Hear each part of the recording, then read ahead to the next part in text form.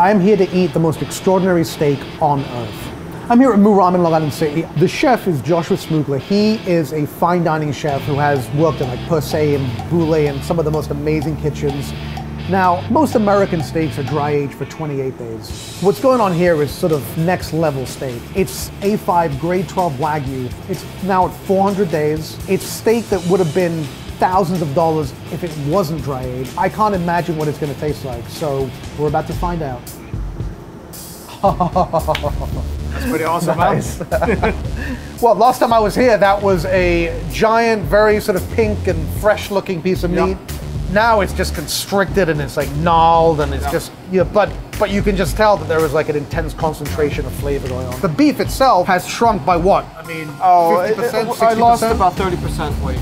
I wanted to experiment, so I put in 2 types of beef in here. This is the New York strip. This also has been here since March 11th, this one actually, so it's even older. And then this one, which is the ribeye, has been here since March 22nd. It doesn't feel as heavy as you would think. And you can see it's like very solid, it doesn't even move.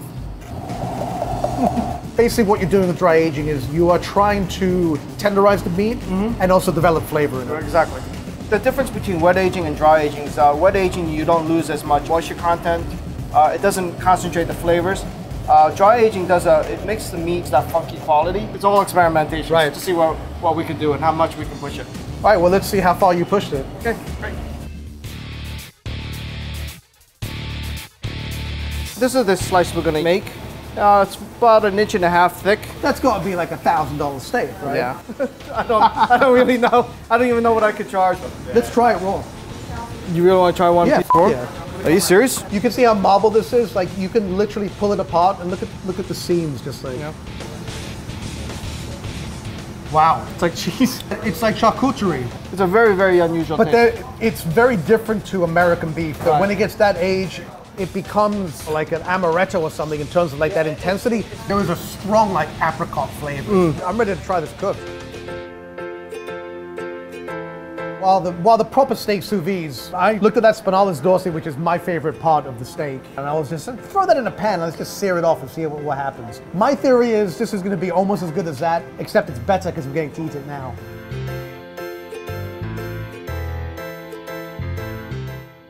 Oh my God, that's unbelievably good. That's pretty spectacular. The flavor is so, well, the fat, you could just... It coats your entire palate, right? Yeah. Your whole mouth is coated with that sort of furry, funky flavor. So, of course, Josh sous vide it, and we're just gonna sear it off and try it, and I'm sure it's gonna be amazing.